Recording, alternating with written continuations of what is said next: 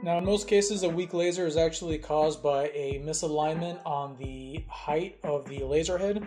It's a bit more involved than most of the things that we've talked about so far, but it's relatively simple once you kind of understand what's going on.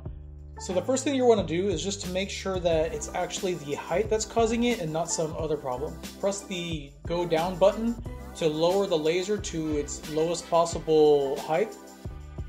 And then you're going to want to take the included ruler that came with your machine and measure the height from the work surface to the line that's in the middle of the laser head.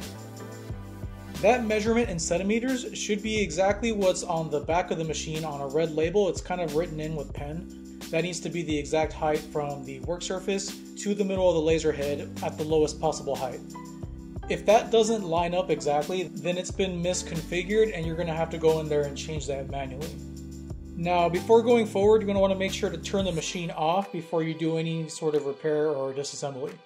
Go ahead and remove the cover of the autofocus assembly. There's 8 screws.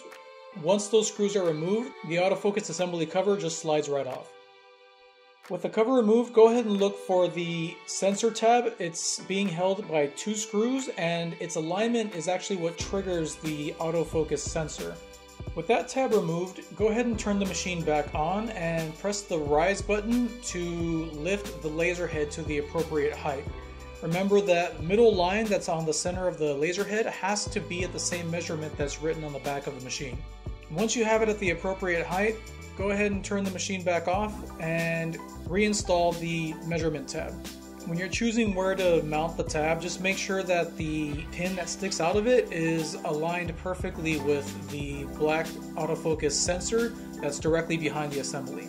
With the pin in place, go ahead and reinstall the assembly cover and then turn the machine back on. With the height adjusted, you'll notice that the laser is now at the appropriate strength that's needed to remove back glass and to perform etching. We hope this video helped. If you have any questions, go ahead and leave them in the comments. I'll get back to you as quick as I can, and thanks for watching.